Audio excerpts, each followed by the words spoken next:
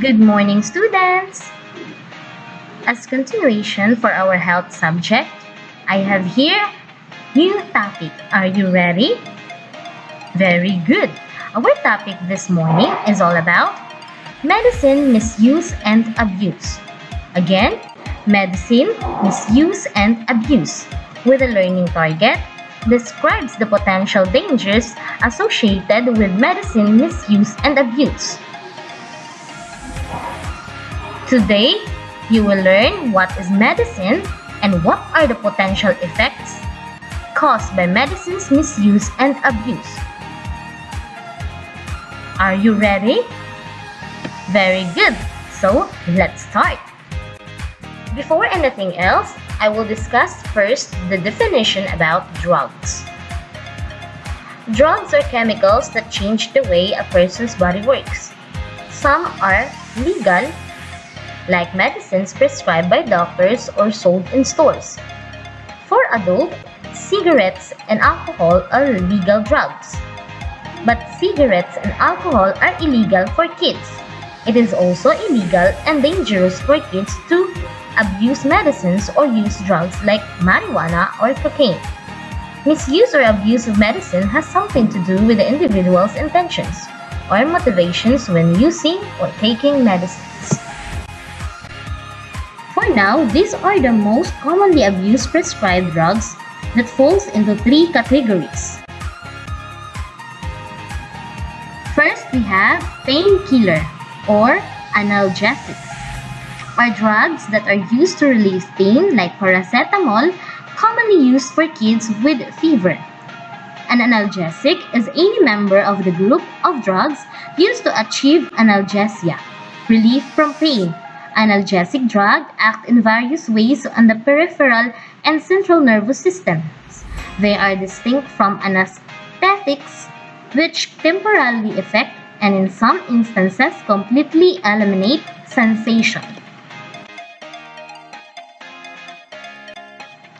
Second is the stimulants, are drugs that stimulate the central nervous system into working faster.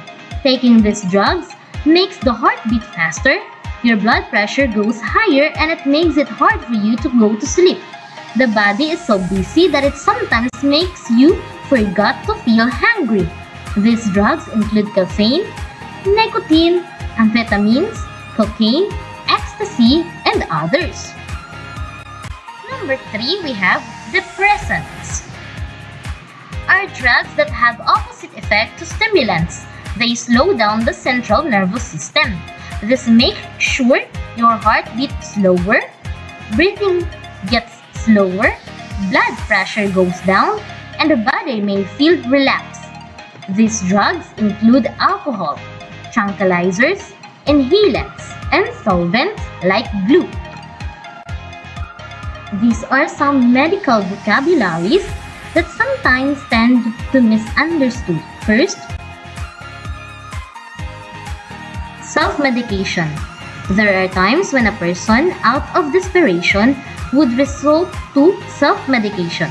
It refers to the treatment of common health problems with medicines, specially designed and labeled for use without medical supervision and approved as safe and effective for such use.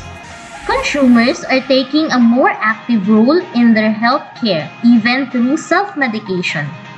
The risks that are associated with self-medication includes: first, inaccurate diagnosis.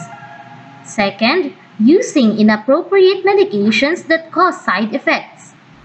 Third, masking the symptoms of a serious condition. Fourth, delaying medical advice. Fifth, inaccurate dosage that leads to accidental overdose. Number 2, we have drug overdose.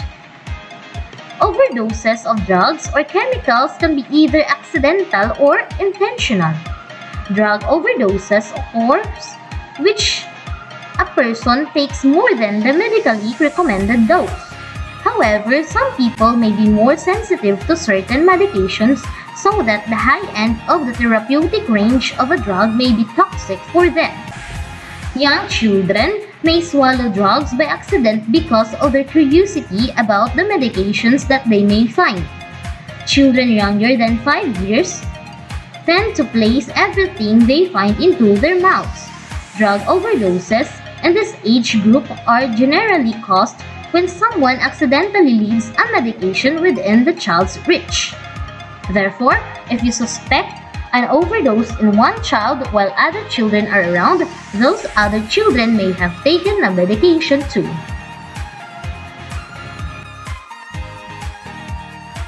Third, dependence and addiction. Drug dependence is the body's physical need or addiction to specific agent. There is, or therefore, virtually no difference between dependency and addiction. Over the long term, this dependence results in a physical harm, behavior problems, and association with people who also abuse drugs. Stopping the use of the drug can result in a specific withdrawal syndrome. Common examples are oral ingestion of alcohol and caffeine content products, and inhalation or smoking of tobacco and cigarettes. There will always be danger for such misuse and abuse of medicine, and to educate your family and friends on misuse and abuse dangers will be of great help.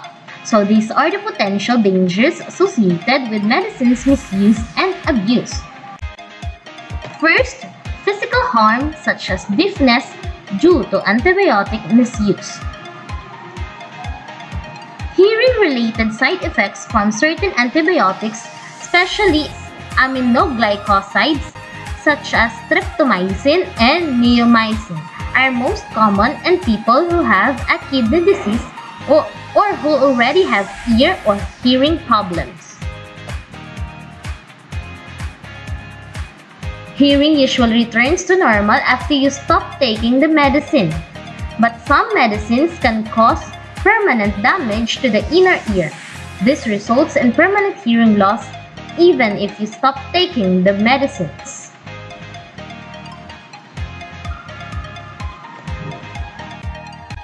Number 2, psychological harm such as getting insane. Repeated use or high doses of stimulants can lead to feelings of hostility or paranoia. Overdose of depressant or taking too many sleeping pills can cause delirium and worsen the symptoms of dementia. It can also give a person the feelings of confusion, anxiety, and depression. Since we are done discussing about the potential effects of medicine's misuse and abuse, here is your activity entitled Take or Do Not Take the Medicine. Copy and answer each question honestly and independently on your paper. Number 1. You find pills on the counter. What should you do? Check your answer. Either take the pills, do not touch the pills, or tell your parent or guardian. Then explain why. Number 2. You get a headache at your friend's house. Your friend's mother offers to give you medicine. What should you do? Just check your answer. Get your parents' permission first, or take the medicine. Explain why. Number 3. You take some new medicine your doctor gave you. Then you get sleepy. What should you do? Just check your answer. Tell your parents about the side effect, or lie down and go to sleep, and explain why. Afterwards, explain this question. Why do you need to decide carefully whether to take or not to take the medicine offered by someone you do not know well?